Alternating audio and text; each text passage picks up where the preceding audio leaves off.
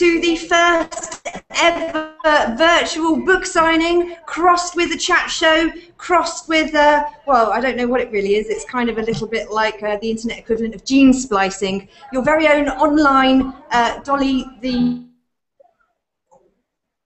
sheep, or something like that. As you can see, I'm already assembling my very own Brady bunch of people. We've got here Carrie-Anne Philbin, who's completely awesome. She's going to be chatting to us a little bit later on. We've also got our party room, our 24-hour party people, who are in there next door. It's quite horrifying, really, isn't it? But don't be too afraid. They're drinking Prosecco. They should be quite harmless once we've got them under control. And throughout the next hour, we're going to see lots of happy faces. We're going to have lots of people coming on to chat to you about how they use the internet and what they're doing online and any tools or resources that they can recommend. And of course, the reason that I'm here tonight talking to you about all of this is that if you have a look there, my book, I'm just going to pick it up for a moment, Working the Cloud. This, ladies and gentlemen, is the official launch of Working the Cloud, the book. It's a signing event, so we do have a few readers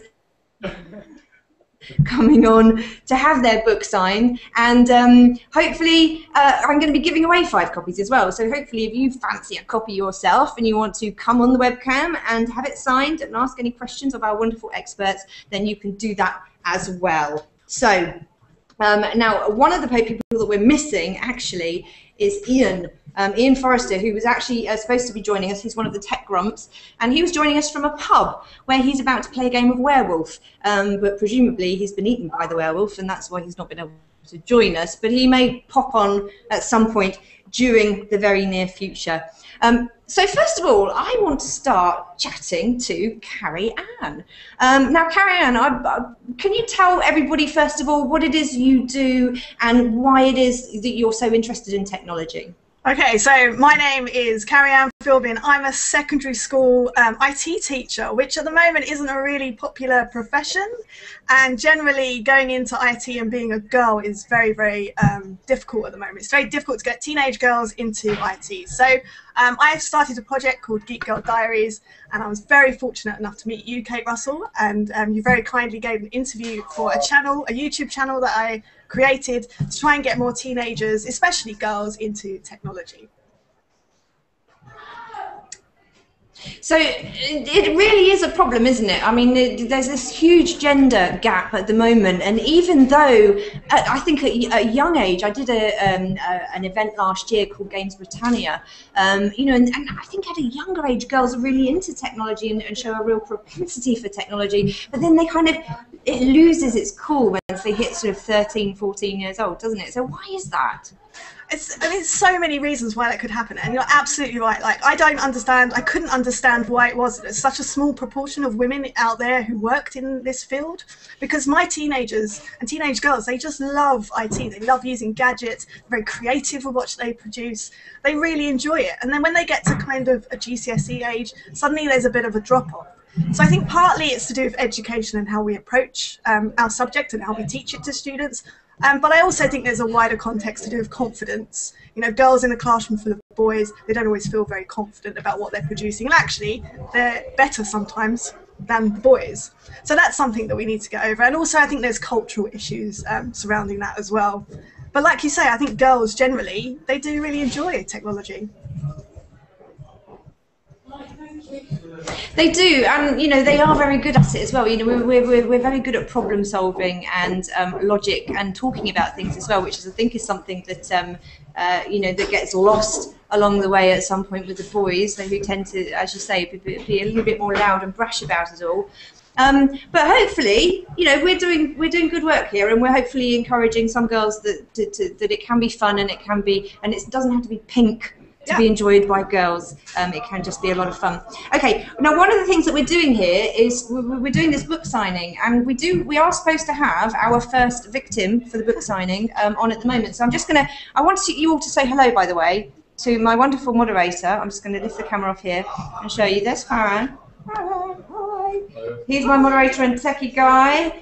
So I may occasionally speak to him throughout this hour and just say, what is going on? Have you heard from Philip? Because Philip is our first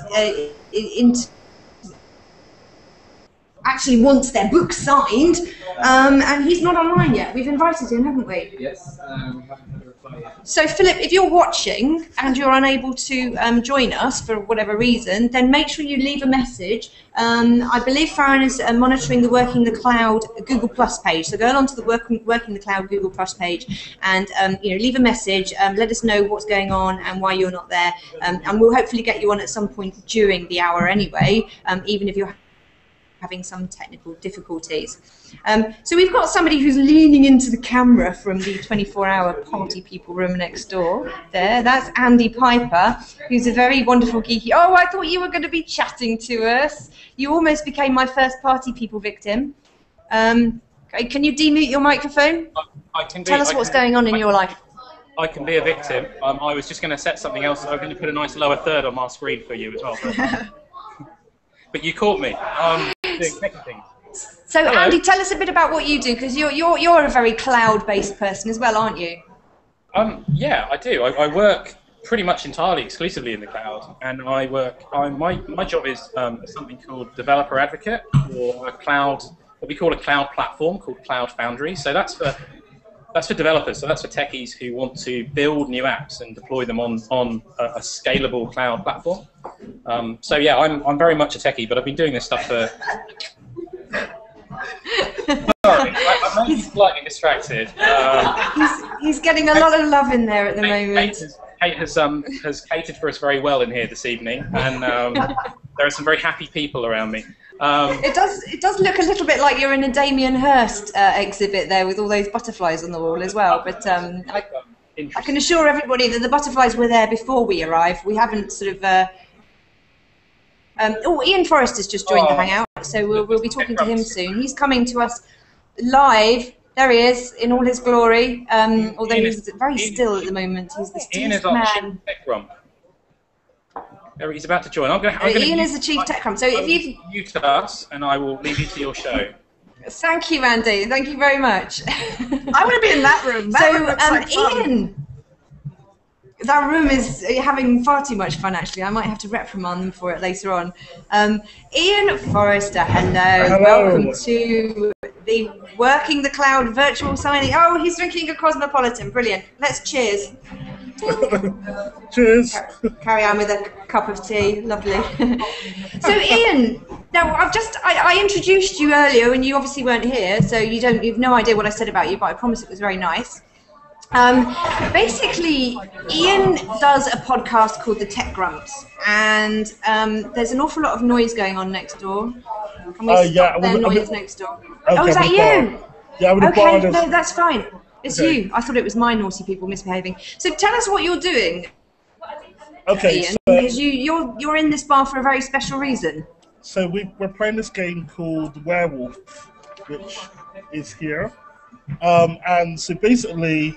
The idea is that some people are werewolves, most people are villagers, and you have to find out who the werewolves are. And we have lots of drinks, because it's happy hour until 11 o'clock, and lots of fun. So actually there's some people here who, as you can see, they'll wave people. Hey, hello! Brilliant. So what is this? It's an augmented reality? No, not augmented reality. It's just a game, is it? Just an RPG game? No. It's just a game, a social game. There's no RPG, no dressing up, nothing like that. It's just very simple, and it's great fun. If you've not played it, then you need to play it. Some people call it Mafia, but we call it Werewolf. Okay, good. Mafia sounds like the Facebook game that was being played a while back, a couple of years ago. Is it something like that, Mafia Wars? Yeah, not Mafia Wars. This is similar. This is totally. Not really. Yeah, we're actually sitting in a circle, real people, no technology involved. It's good fun. Brilliant. Well, Thank you very much for joining us. We are actually supposed to be going at 7:10, which is about now. We're supposed to be going live to a Nesta presentation. The Nesta presentation, they've got an audience of about 100 people. It's called Connected Collaboration, and it's being presented by my lovely friend, Ghislaine. So Ghislaine Boddington, I believe they're watching us right now, waiting to be invited. So Carrie-Anne, thank you so much for joining me. I'm going to ask you to drop your spot now, but I really appreciate you coming. And any last sort of tips or hints? What's your favourite website, the favourite thing you do online for our viewers? Exactly this. Google Hangouts, they're amazing. You can film stuff, you can stream it onto YouTube. So with my YouTube channel, that's how I do my interviews. You can collaborate on documents at the same time. It's amazing. And I think what you're doing here today is a great example of how powerful it is. So good luck tonight. I wish you all the best. Take care, bye. Brilliant. Thank you so much for joining us. We'll talk soon. Geek Girl Diaries. She's awesome, by the way. If you haven't looked at her YouTube channel, then do so. Ian, how about you then, quickly, before I ask you to drop off? We'll just wait for hopefully our next guests will come on. They're queuing up now. So, Ian, very quickly for you, what's your #1 cloud tip? What's the thing that you love doing online? You know what? Honestly, Dropbox and Evernote are awesome. Yeah, I could not work without those two things. Google Docs is great, Google Calendar is great, but Evernote, Dropbox are essential. So you're basically information in the cloud guy. You like to have your access to your documents, your pictures, your information, wherever you happen to be. Brilliant. Absolutely. One of the things I love about Dropbox is actually there's an app called Dropvox, which I have on my iPhone, which allows me to record an interview, and it dumps it straight to the Dropbox, which is brilliant. Especially if you're in a dodgy situation, like when I was in Azerbaijan last year, and I thought I was going to get my phone confiscated because I was interviewing all of these activists. It's quite nice to know that you're not going to lose your content as well. So. Yes. Brilliant. Okay, thank you very much. Well, hopefully we've got somebody queuing up now. Good luck. And whilst Ian. Lovely to see you. Good luck with your... Don't get eaten by any werewolves now. Excellent. Okay, so that's the first two guests out of the way. We're running about 3 minutes late, but hopefully we've got the Nesta people queuing up right now. I'm going to set a competition for you. And what I would like to do, if anybody would like to win a copy of Working the Cloud, ideally it'd be nice if you would come online and actually on a video camera, and I can sign it for you live, because this is a virtual book signing, and so far I've signed no books. But that's okay. But if you would like to win yourself a copy of Working the Cloud, our first giveaway is going to be, it's a website question. So our website, basically, I've also launched the website, workingthecloud.biz. It's launched this weekend. It's a companion website to the book, and it allows you to basically keep up with all the latest news and opinion pieces. I'll be posting lots of new reviews there of all the current stuff, as well as the book content. So go along to that website, workingthecloud.biz, and I would like you to tell me whose interview is featured in the news and features section as a full text transcript. Whose interview is featured on workingthecloud.biz. The first person to post that answer in the Working the Cloud Google Plus page, the first person to post that answer is going to win a copy of the book, and hopefully you'll be able to come online and get it signed.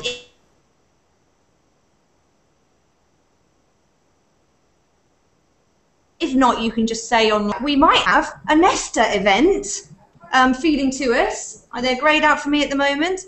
And there they are. Hello, Nesta.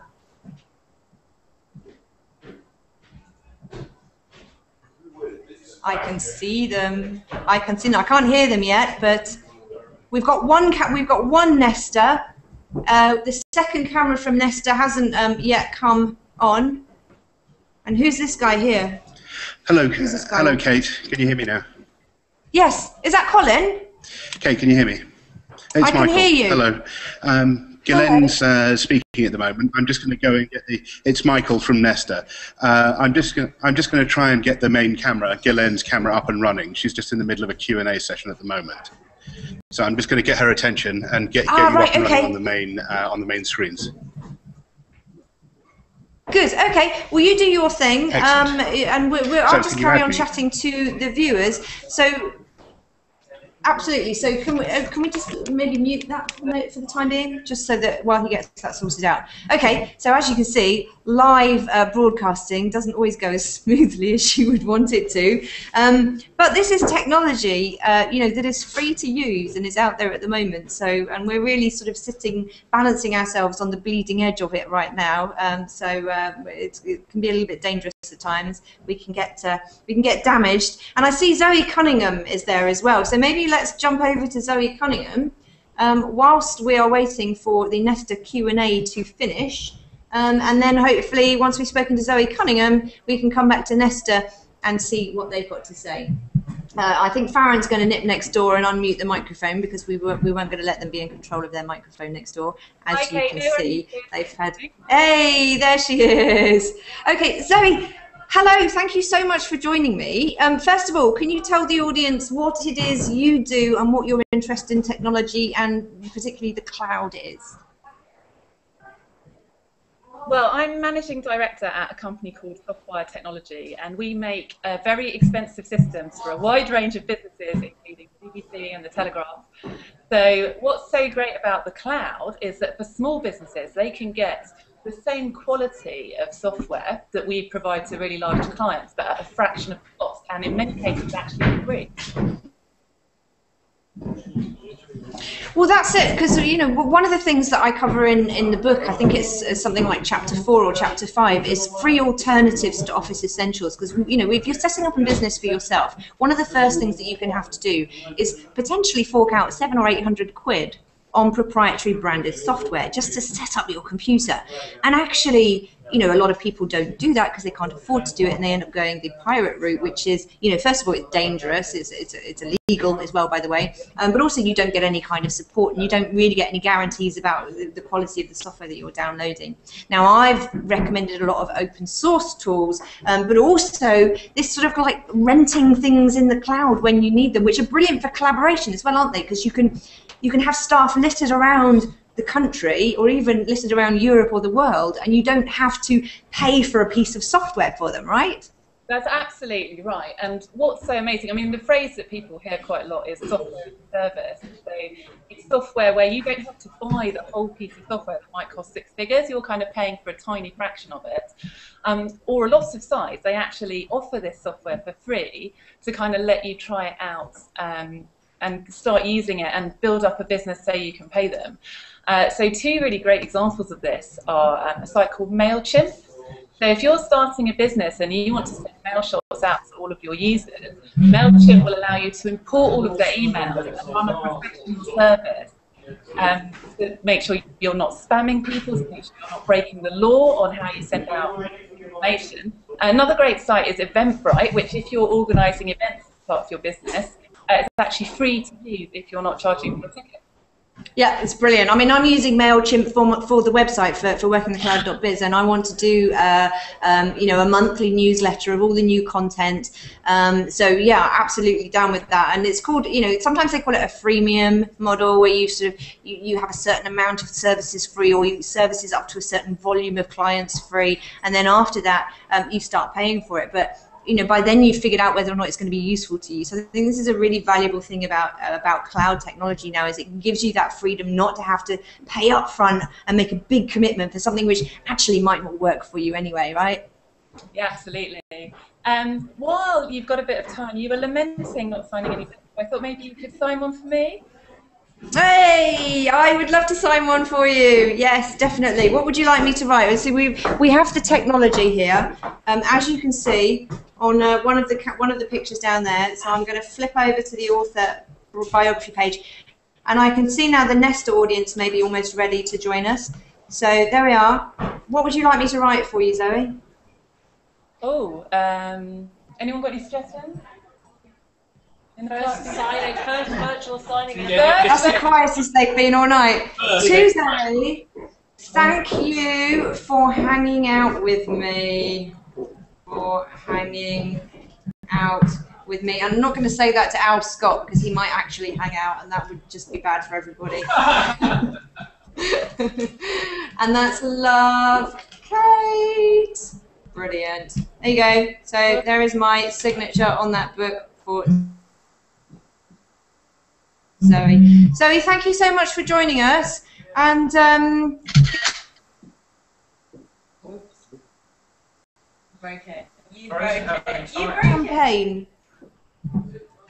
And don't forget to mute the microphone. Some kind of Eurovision Song Contest thing. I'm going to go live to Nesta now, and Guylaine Boddington, who is standing at a podium.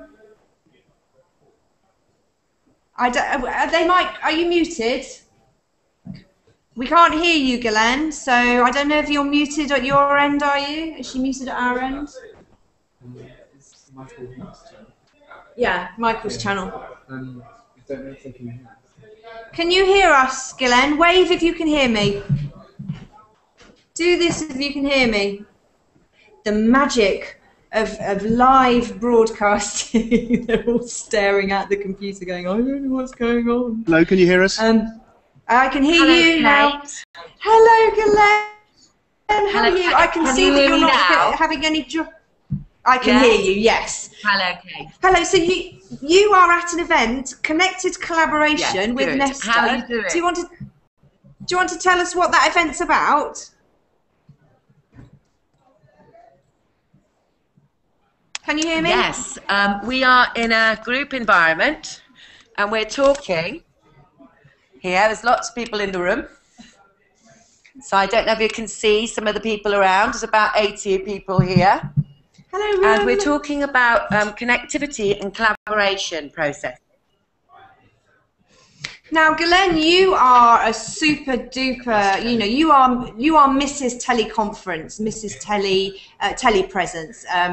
There is nothing that this lady doesn't know about connecting with people in a virtual space. And you did one of the most amazing creative projects that I've seen last year, which was your in the National Theatre, where you actually go into this virtual world. Yes, we've just been talking about it and showing some video, and Joseph Hyde, the artist, is here with us too. And that was a special teleconference space, telepresence, and using Connect, motion sensor Connect, to link up people from 4 different cities, from Paris, London, Istanbul, and Brussels, simultaneously. She's only in Old Street, by the way. It's crazy. I mean, the technology now that we have that allows us to connect. Yeah. You could have said that I was in New Zealand or something. I know. We could have got away with it.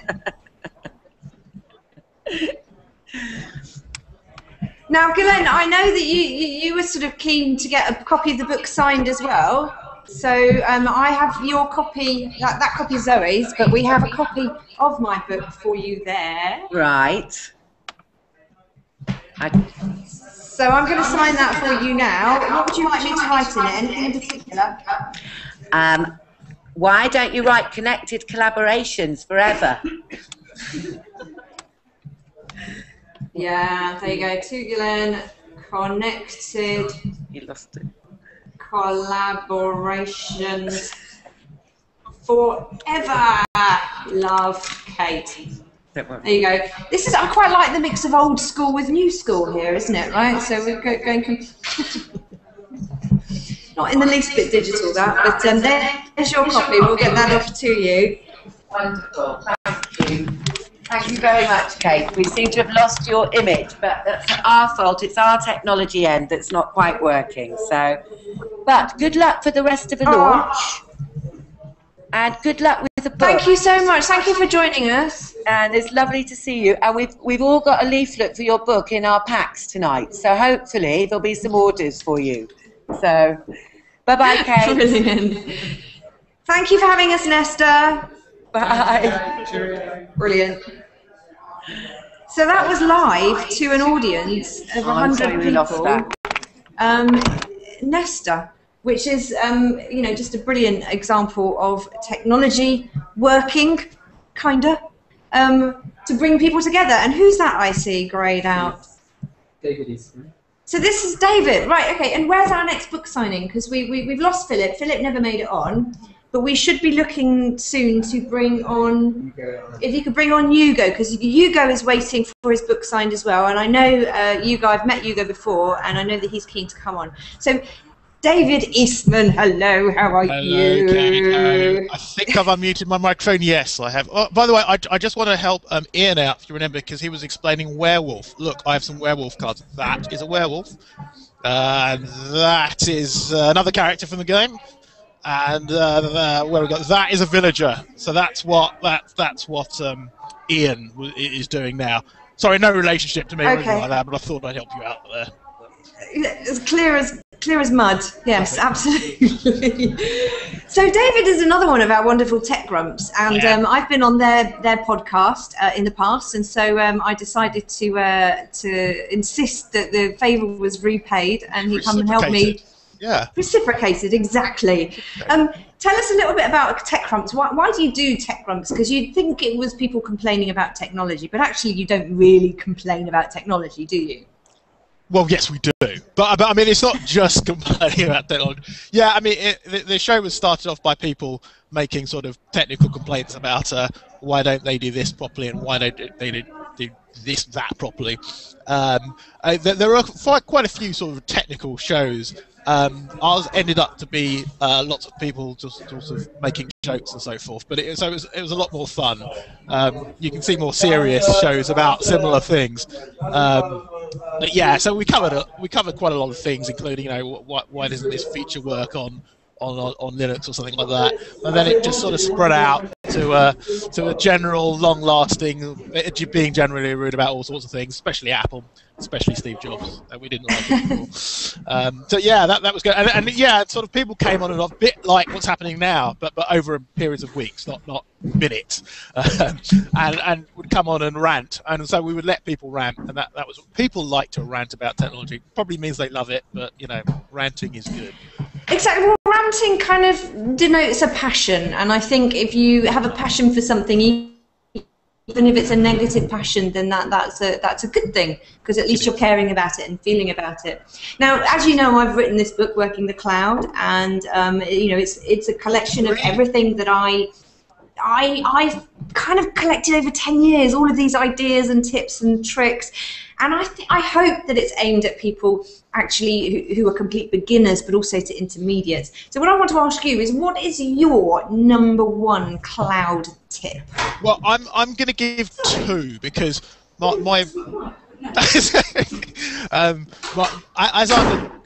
I'm a developer geeky person, so one of the things important to me is code, and I'm going to be brief here because I think most of the audience probably won't care about this. GitHub. Now you'll have heard of this, and this is where all us codey geeky people, we store all our open source code, and GitHub is very good for that because it's both social and it's actually useful. Comparing stuff, joining stuff, collaborating, wonderful. But something I find pretty useful these days is Lanyard, and that tells you about all the conferences and meetings that otherwise you probably wouldn't know about. And one of the simple things it does is it allows you to log in with Twitter, so it makes the assumption that most of the people on Twitter you have similar interests to, which is absolutely true. So, you know, if you know someone on Twitter and they're going to a conference, you think, well, actually, that might be of interest to me. Whereas other sites that do things like saying the people you know, you like their music, well, that's not true. I might do, but probably not. But I find Lanyard very good. So it combines sort of discovery, which is a very important thing of web services, about telling you things that are going to happen, and allows you to sort of join and tell people, oh, I'm going to turn up to that too. So it's a mix between search and search, collaboration, and discovery. Those are the sort of foundations of web services, and obviously the cloud as well. Brilliant. It sounds really good. I mean, there's a really good tool that I saw as well called BookRx, which was actually on Webscape on the BBC a couple of days ago, which is, you know, similar. It pulls information from what you speak about on Twitter and makes book recommendations, not based on what your friends think is good. Yeah. Because let's face it, our friends don't always have the best taste. And that's not why we're friends with them. Cats. Yeah, exactly. Yeah, exactly.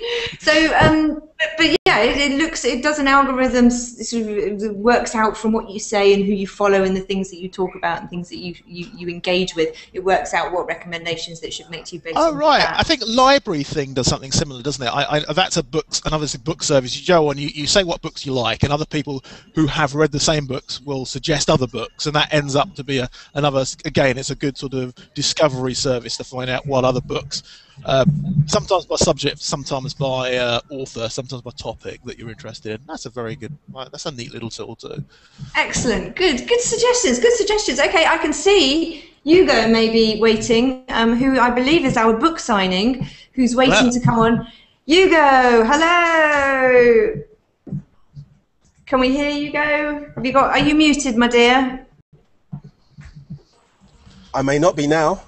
Hey, there he is.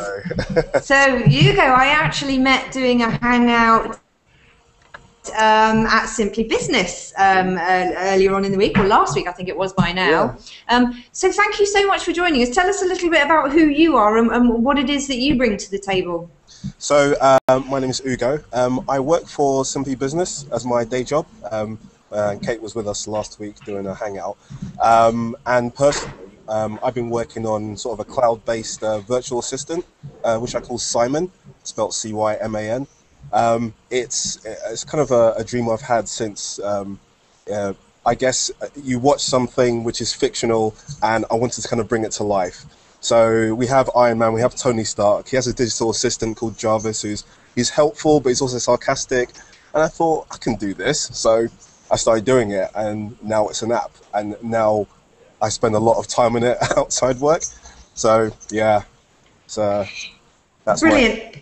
Thank you. Well, and it works really well as well. I mean, I love the way that you can speak to it in a very natural voice too, and it's kind of like got a bit of a personality. Yeah. It always feels a little bit forced with Siri, you know, like that kind of like slightly uncool friend that you didn't really want to take to the party with you, but came along anyway. But Simon's a bit cooler than that. That's the way to put it. Yeah, actually, that's what the reviewers. I mean, I haven't developed it. I know the shortcomings of Simon more than anyone, including the things that Siri's better at.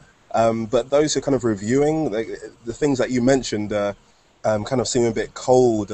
They like the fact you can personalize something. You can name it what you want. It doesn't have to be called Simon. The fact that you can, you tell it things and it doesn't always kind of agree with you. And people say up the sarcasm or up the, up the disagreements because they like it and stuff. So, yeah. Yeah, absolutely. We like things to have personality. David, what do you think? Are you a virtual assistant, voice-controlled app kind of fan yourself, or is that a little bit too tech?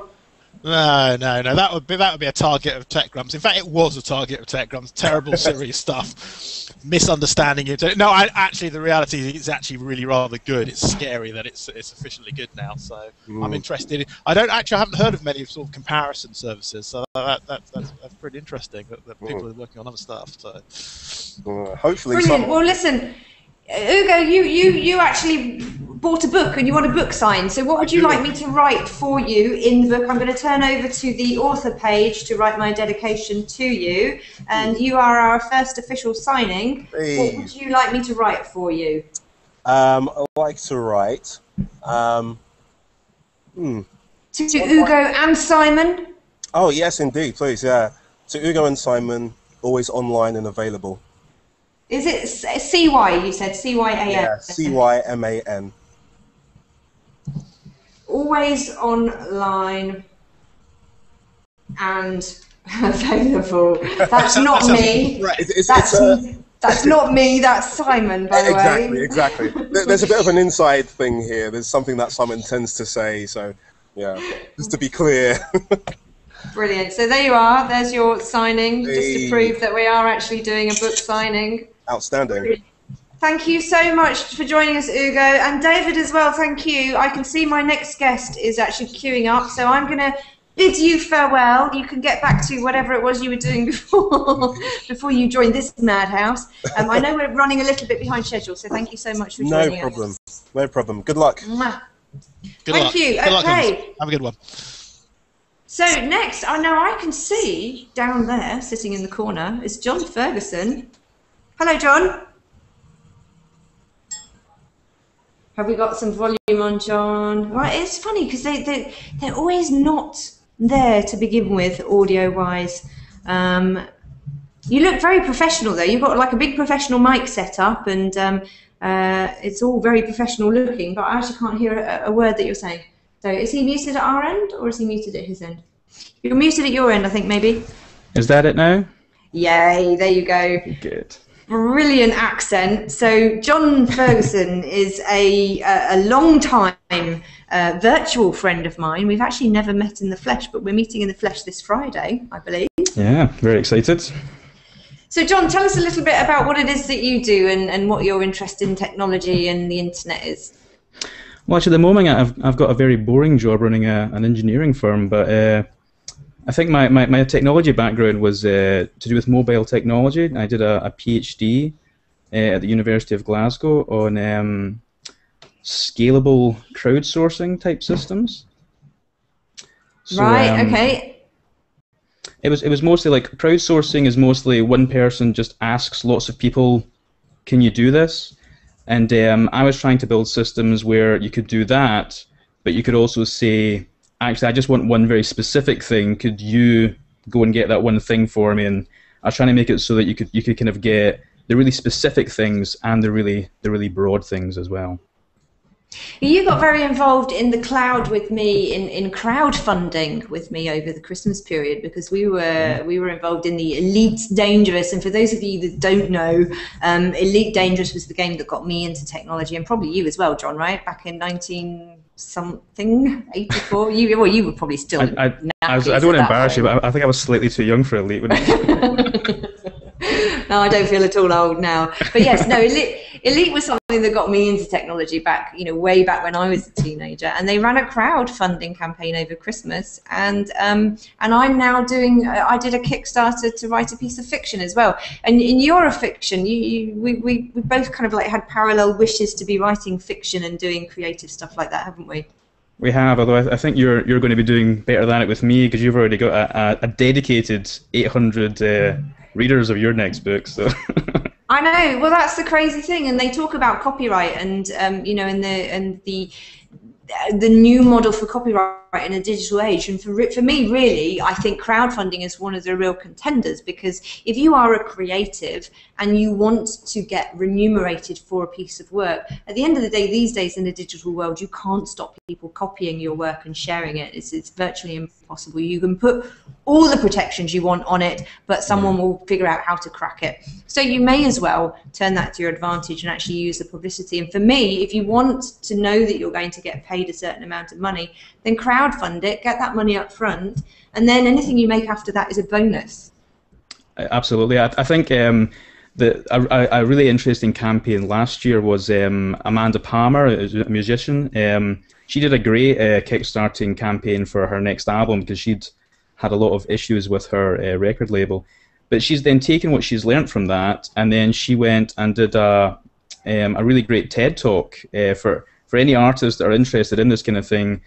Go to the TED website, TED.com, and look for the Amanda Palmer stuff. It's a really interesting talk. It gives you a really good background into why, just as Kate's saying, it's a really good thing to look at crowdsourcing as a way to ignore the copyright to some extent, but to still get some money. It's actually a very old model. It's like the old Patreon model that artists used, long before recording was even possible. Absolutely, absolutely, brilliant. Now, I'm going to ask you, John, to tell us what is your number one tip, the thing that you really like to use that makes your life easy, that you use online, your number one website, tip, app, whatever. I'm going to mute my microphone a second. I'm just going to talk over here and see where we're at with the competition and what's in piece. So, over to you, John. Great, so welcome to the John Show. I'll be taking you through this next part. Actually, I'm really sad to say that probably my favorite thing at the moment is Google Reader, and I've been really sad to hear that that's disappearing very soon.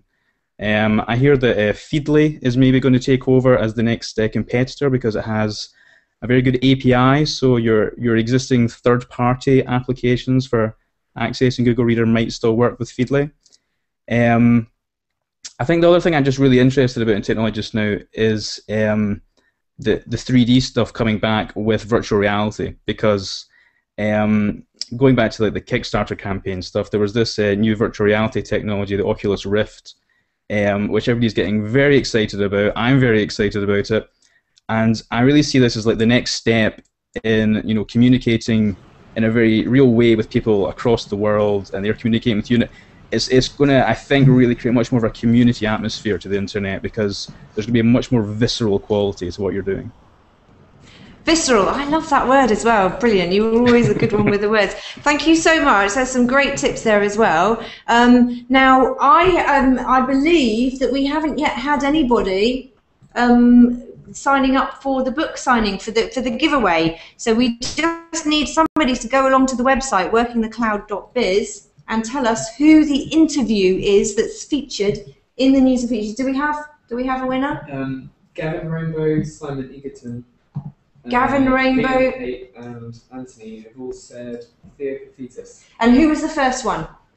Gavin Rainbow. Well, Gavin Rainbow is actually coming on at 7:45 for a book signing. He's bought a copy of the book. So what are you doing, Gavin? You can't have 2 copies. That's just greedy. We might sort you out with something else, though, for being first on the answer. So who was next? Simon Egerton. So Simon Egerton, are you on webcam? Can you come on webcam and get your copy of the book? If not, then tell me what you want me to write for your copy of the book. Now, John, thank you very much. I'm going to ask you to jump off now, and it was lovely to see you, and I'm going to see you on Friday for the book launch. So thank you very much indeed. Great to speak to you, and thanks for your tips. You too, now, Kate, party room. Pay attention, party room. Hugo, you can jump off now as well, my dear. Thank you very much. It was lovely to see you. And thank you for having your book signed. It's going to be posted to you in the very near future. Party room, what I would like to do is I would like to run the next competition. And for the next competition, we need to look at the augmented reality app. Now, for this, we need to speak to Kate Mason. And Kate Mason is in the party room at the moment, the 24-hour party people. Now, I want to show you, if you haven't seen this already, what I've done is I've got, Orasma have made a brilliant app for me, and I'm getting text messages from so Sue Black was going to come, but she couldn't make it here, and unfortunately, Sue, we don't have your email address here in order to invite you. So if you could text me your email address, Sue, then I will sort that out. But so the Orasma app, basically what this does, and I'm going to show it to you now. Simon Egerton is our winner of the first competition. Now, I don't know if you can see this. You probably can't see it, but I have got an augmented reality.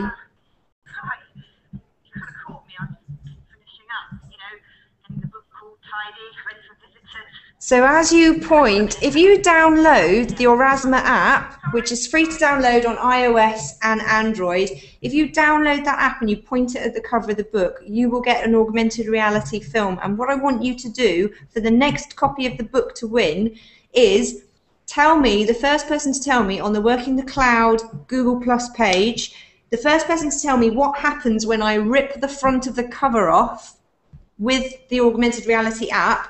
What happens next? What do you see at that point?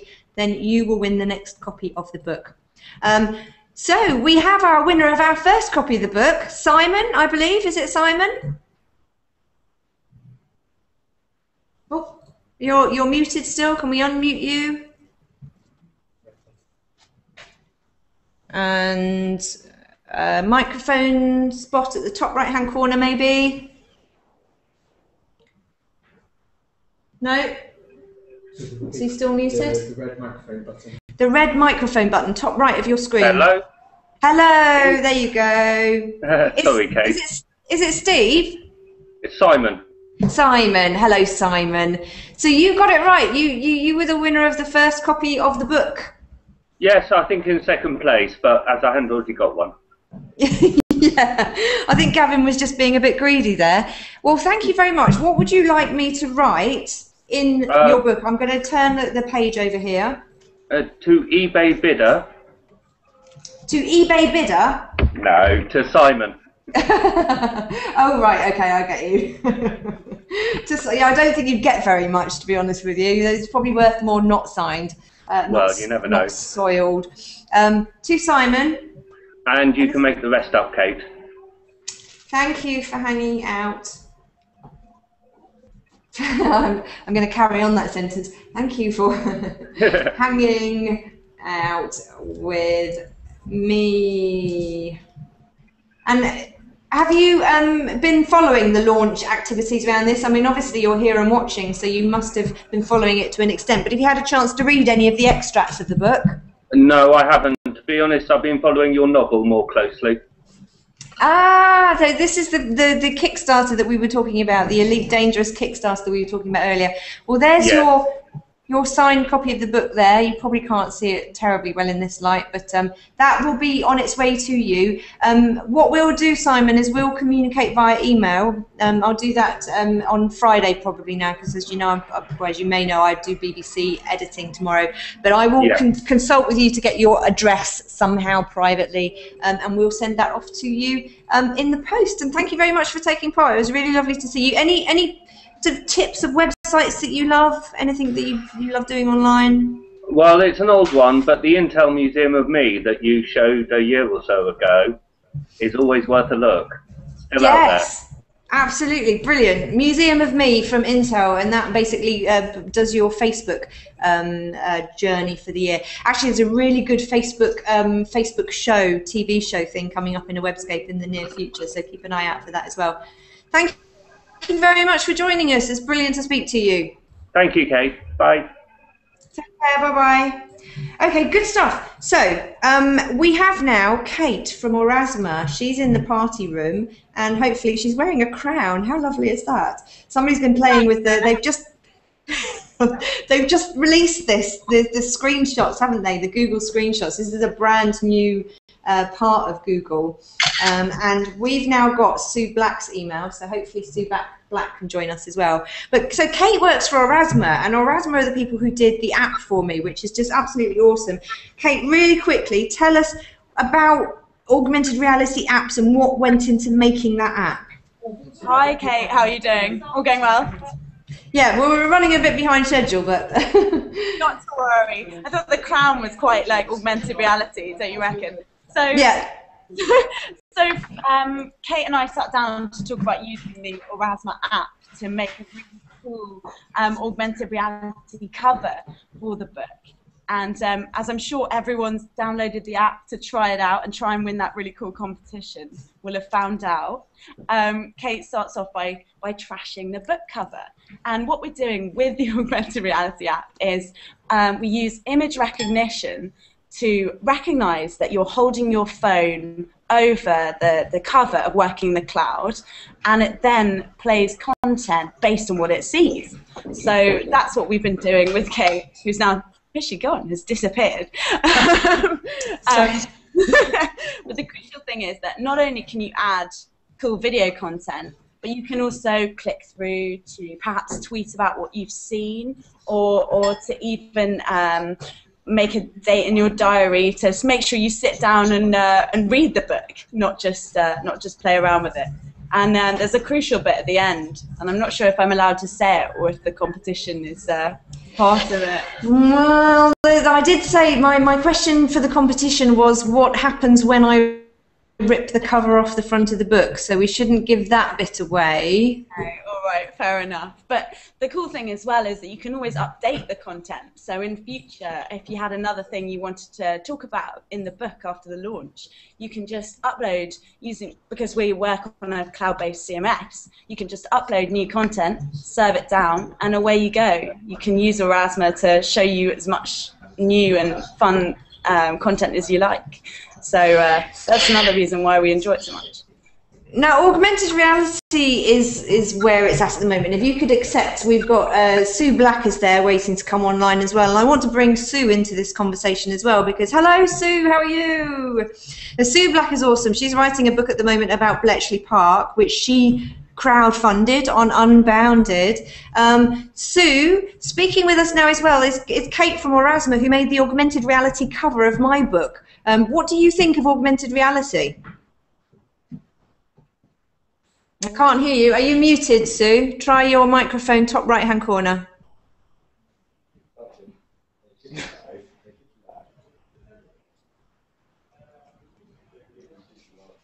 Not yet. Not yet. Any minute now. Kate, can you ask them to bring me some more books in from next door as well? Because I've run out of copies to sign here.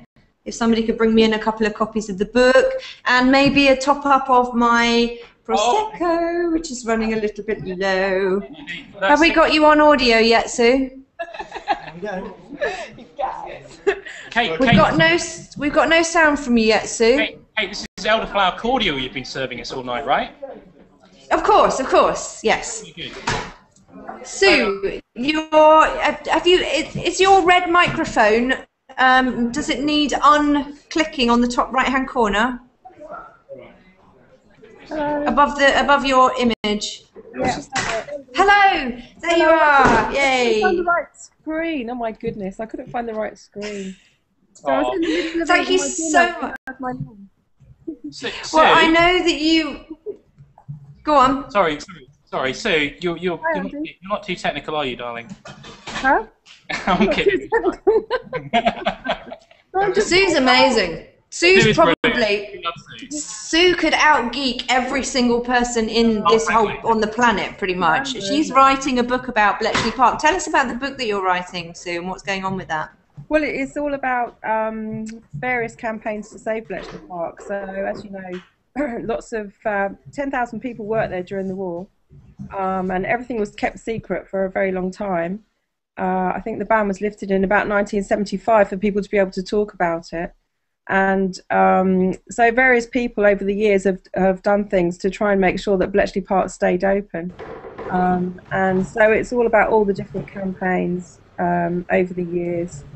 There's work done in the 90s where the site was possibly going to be bulldozed, and so Sam Crooks, local councillor, managed to get the trees listed, like a preservation order on the trees to stop the site being bulldozed. And you know, I started a campaign in 2008 to save Bletchley Park, which thousands of people joined in with, including you. So thank you very much, and Andy, who we just heard from there, and many other people. And the thing that I really love is that I think that social media played a really big part in kind of creating awareness of the importance of Bletchley Park and kind of bringing together lots of people who really cared about Bletchley Park. So the book is about all the campaigns, a bit of the history of Bletchley Park as well.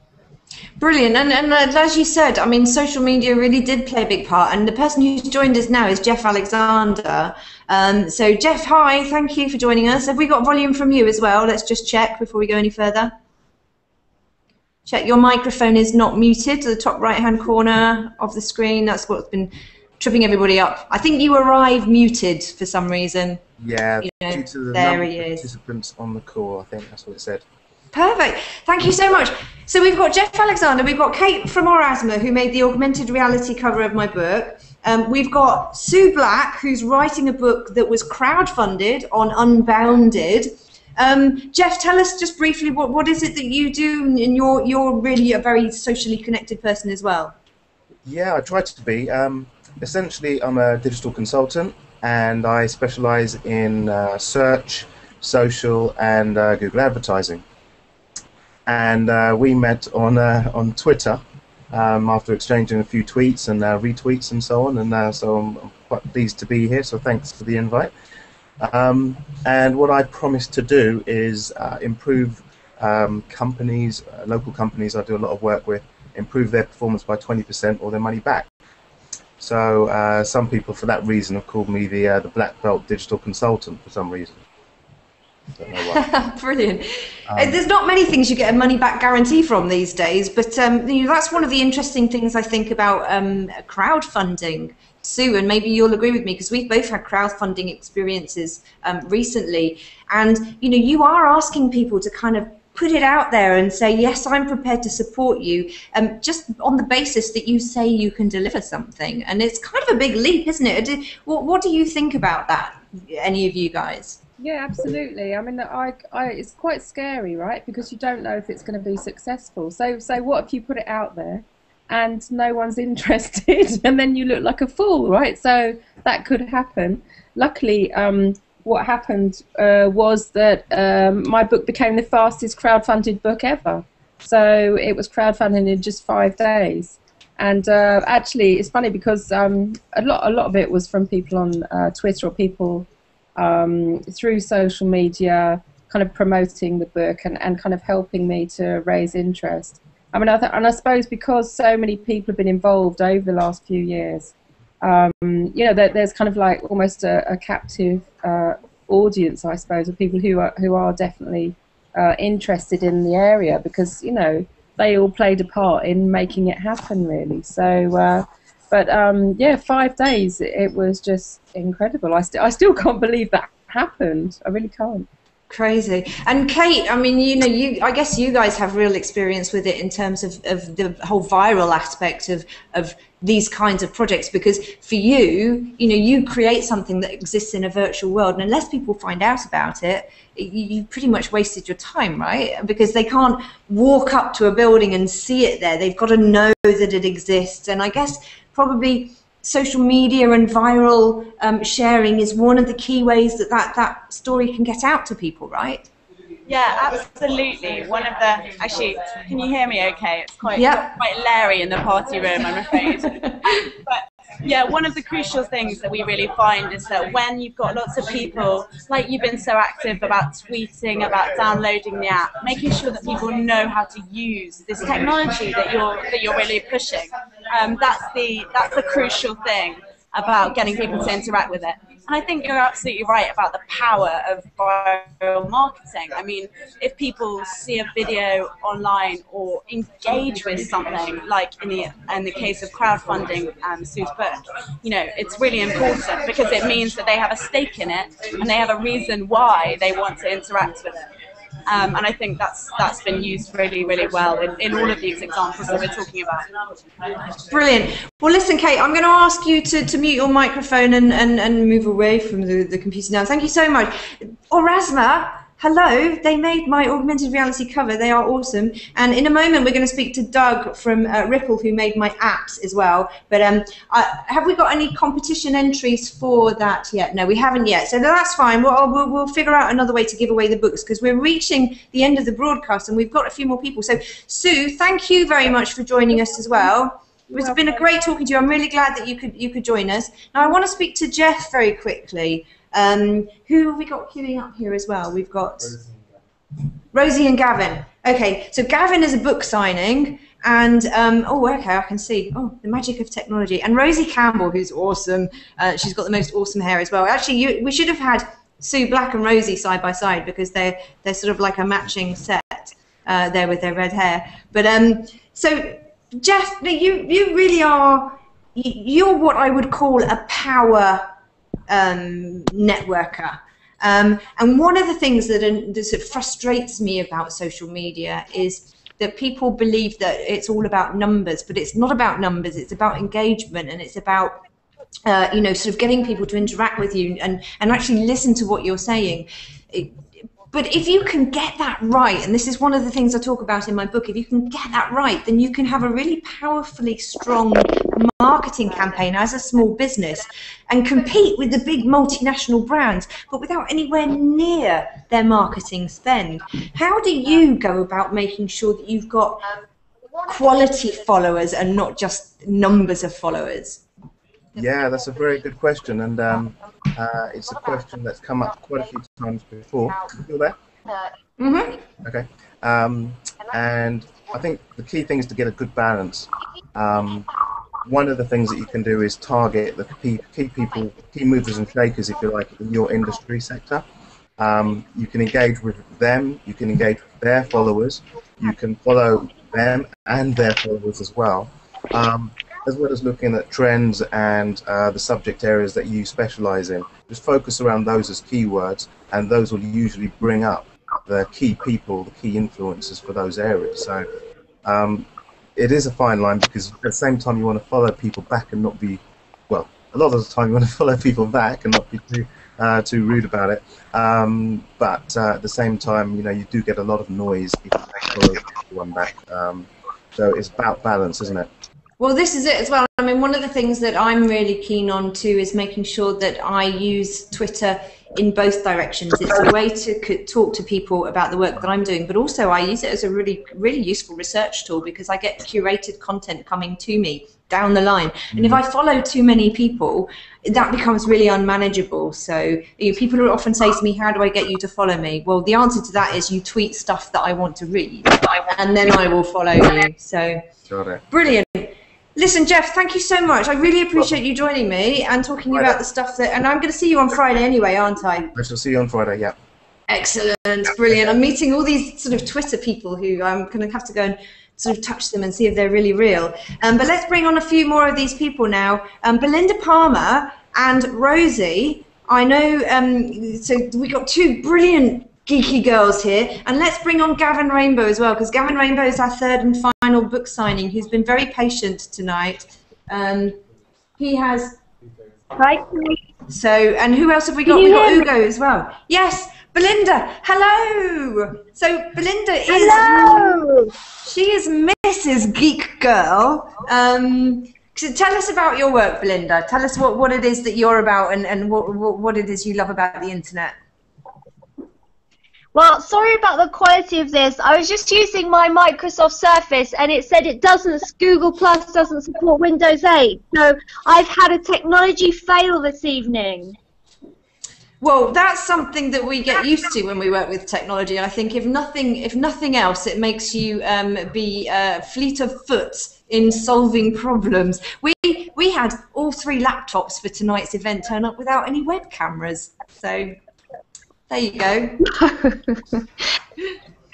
I know, and it's always when I'm doing a presentation and the technology goes wrong and then everyone's women in technology. It's always the way. Anyway, how's it all going? It looks like it's going brilliantly. It is. We're running over a little bit, I'm afraid, because I thought that I would try and get as much as possible in, and I've got way too much in, actually. But I want you to tell me really quickly what it is. Tell us about your work and what it is that you're doing, because you're doing some really interesting stuff with schools and education at the moment, aren't you?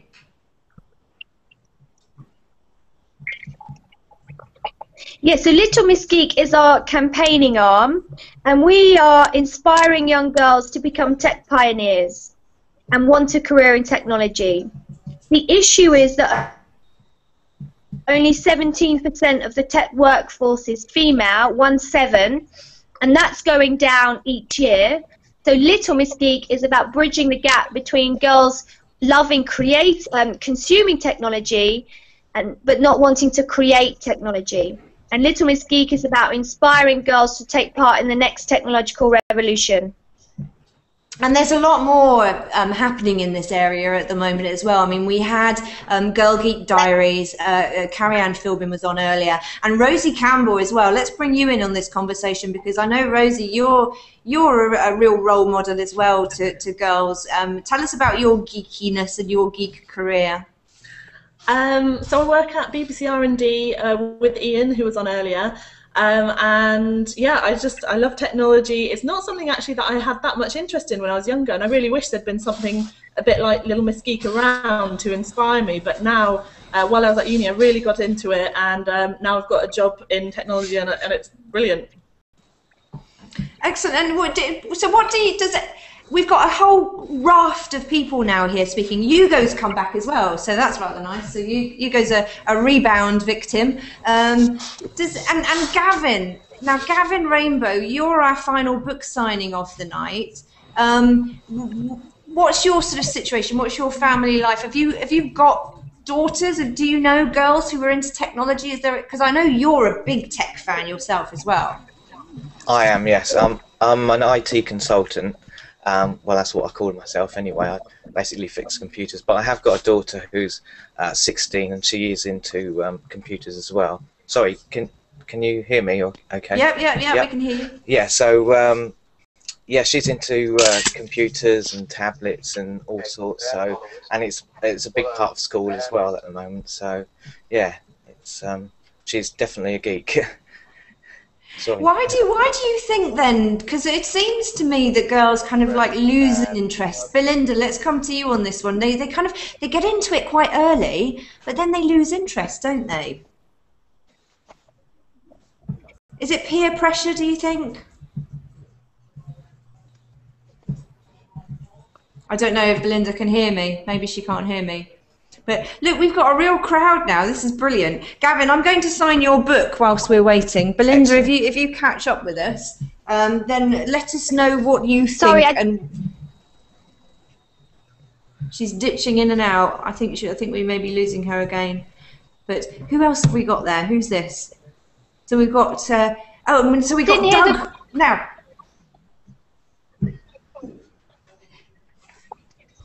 Yeah, I was asking why you think it is that because I can't hear you. Sorry, I can hear you now. Sorry, what was the question, Kate? Girls are into technology earlier on, but then they kind of lose interest a little bit. Do you think it's because of peer pressure and it becomes uncool? Because this is what I've heard.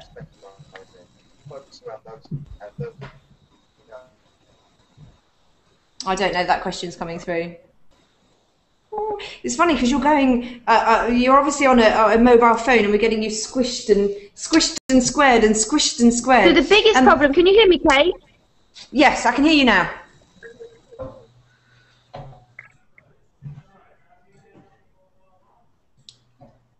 Okay, so the biggest problem is the image problem.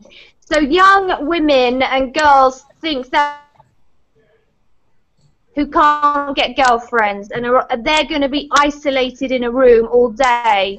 And that's really the biggest issue that we're facing, is how do we overcome that image problem? And what we do is try and bring inspirational women and men, like all the people you've got here, into the classroom. Brilliant. And now we've got Claire Benson as well, who, let's bring Claire Benson in, because Claire Benson, everybody, is a fire scientist, Hello. which is just the coolest job title in the world. Oh, I've heard so we've now got They're a all line-up here. Let's count it. We've got a line-up here. We've got 1, 2, 3, 4 geeky ladies, and 1, 2, 3 geeky boys, and a book. So there you go. I kind of like those odds. And the book was written by a girl as well, so that's kind of cool. Claire, tell me a little bit about your thing. And but before you do, Gavin, have you got anything particular you want me to write in your copy of the book? Because you're here to have it signed. I can't think of anything at the moment. Shall I just make something up and I'll do it whilst Claire... Yeah. Claire, tell us about your awesome job while I sign Gavin's book for him. Well, I am a fire and explosion scientist, and I do all sorts of different research on fires and explosions, and ideally trying to stop them happening. For the last couple of years, I've been working with the London Fire Brigade, trying to find out about deliberate fires and arson, and seeing if there are any patterns. And using some of the tools on the internet, that's been made really interesting. Particularly recently, I've been using one of the add-ons for Google Fusion tables, where they'll actually heat map things and do intensity maps, so I can overlay that with other statistics like poverty maps to see if there's any sort of correlation, which is really exciting. So I can overlay that. See, fire, for me, that really seems like, you know, girls need to know that they can be doing really cool jobs like that in order to get more interested in technology. And in fact, boys do as well, right? I mean, you boys here in front of me, how many of you would like to be a pyromaniac for your paid job? Definitely. Yeah, we got one. Gavin's a 1. Jeff's a 1, definitely. Yeah, it's now, very true. I don't know if anybody's gone for the book competition on the Orasma app yet. We've had a couple of replies, but we don't know if they're right or not. So if any of you are waiting to find out if you've won a copy of the book at home, what we will do is we will take the first correct answer and I will communicate with you through social media over the next couple of days to get a book signed and to you. I really quickly want to bring Doug in as well to the conversation. He's been sitting there patiently while everyone around him is drinking champagne. Now, Doug is from Ripple. And Ripple, R-I-P-P-L-L, and they made my apps for me. And you know, just to do, because I am completely, you know, I'm the tech queen. There's nothing that I haven't done that is tech on this particular book launch. And so we have also apps on iPhone and Android. And I'm going to fire up the iPhone one here. And what that does is it's an RSS wrapper around the content from the website. So there it is, there's the app come up. So you've got the content from the blog, that will feed through to there. And also the videos, these are the full video interviews that I've done for the book, and they're posted there. You can listen to and watch those videos on there. And also eventually, there's a chat feature. So once the dust has settled after this launch, I'm going to be doing live chat sessions through this app. Now, Doug, you made this app for me. How much do you think now, with people switching over to mobile phones and smartphone connections, how much do you think, if you're a small business and you want to reach an audience and let them know what you're doing, how important is it that you are inclusive on the app side of things as well, do you think? I think it's quite crucial. I think before we talk about a business, have a think about every cool startup that comes out of Silicon Valley. Can you hear me okay, Kate, actually? Yeah. You can hear me? Yeah. So you know, you see the scenario where the kid sits at the table and says, I've just got my venture capital funding, I've got this cool new business, and it's called blah. The first thing everyone in the room does is reach for their phone to test out the product. So if it's not a mobile, they say, oh, never mind, I'll have a look in the morning at my desk at work. So if you're not mobile first, you're missing digital these days, because we all carry a small PC in our pockets. So that's important. But then think about businesses. Does a small business need an app? Well, if you search for Sushi London in the App Store, what would you expect to see? He's suddenly sounding a little bit like will.i.am on a really Kate, bad still with me? studio day. Yep, you're back again. Yeah, back again. So if I search for London Sushi in the App Store, what would you expect to see as the top listing? A brand like Yo Sushi, but you won't, because they haven't quite got themselves there. You'd see some of these smaller brands that have got an app and are listed at the top of the store there. So they're engaging with a few hundred customers, but very intimately, with an app that sits on their phone, an interaction they've never had to date. So I think it's very important, but only if the price is right. And that's where the SaaS model comes in, because you don't have to spend £10,000 to build an app these days. If you use a system like AppSplash, which you've used for your app, you can pay a monthly fee, or you can try a freemium model, of course. But for as little as £29 a month, you're in the App Store ahead of the big high street brands, which is incredible, really. And that lends itself to the whole SaaS discussion, doesn't it? Exactly. Well, this is what we were talking about earlier. It really brings us back full circle to the whole aspect of social media and the way that it can open up the competition. You know, you can compete with huge brands without really spending the same kinds of money. And there's a whole load of resources and stuff in the book, which hopefully you guys will all buy and enjoy and get an awful lot out of. Brilliant. Doug, I'm going to run a competition next on the app, but thank you so much for talking to us. I'm going to let you get back to the party room, and because we're already 15 minutes over time, and I just wanted to really quickly say a few more words to a few of you people here. So Gavin, I've done your signing for you. Thank you. To Gavin, thank you so much for all of your support and for hanging out with me, because I know you've been a long-term follower of mine and supporter of mine on Twitter and social media. So, and I can't thank you enough. You know, all you Twitter followers get a dedication in this book. So I hope you'll read it and enjoy that, because it really is heartfelt. So thank you very much for joining us, Gavin. Thank you. And that book will come to you very soon. Okay, thanks very much. Bye. Brilliant. Now, I just want to finish with the guys who are still here. So we've got fire scientist Claire Benson Bunsen Burner, she should be known as, Jeff Alexander, and we've still got Rosie. Unfortunately, I think Belinda Palmer's fallen off at the end of the world somewhere, or maybe off the end of the Brady Bunch string down here.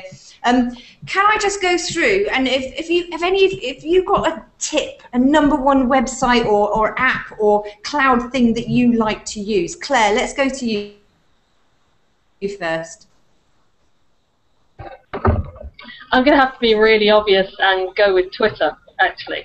I've done a huge amount of networking on Twitter for work, but also just in my own personal life. I mean, I wouldn't be here if it weren't for Twitter, because we met at something through Twitter that I ended up on. So it's a great way to explore people with similar interests, and a great way to explore work interests as well. I think a lot of people see it as a personal tool and not a professional one. Yeah, absolutely. I mean, I couldn't agree with you more. It's really a two-way street, and I'm always saying that your Twitter experience is only really as good as the people that you're following. So I follow some pretty awesome people, of which you are one. So thank you very much for making my Twitter experience so good. Brilliant. Claire, thank you so much for joining me. I'm going to come to you now, Jeff. Jeff, what's your #1 tip for online cloud usage?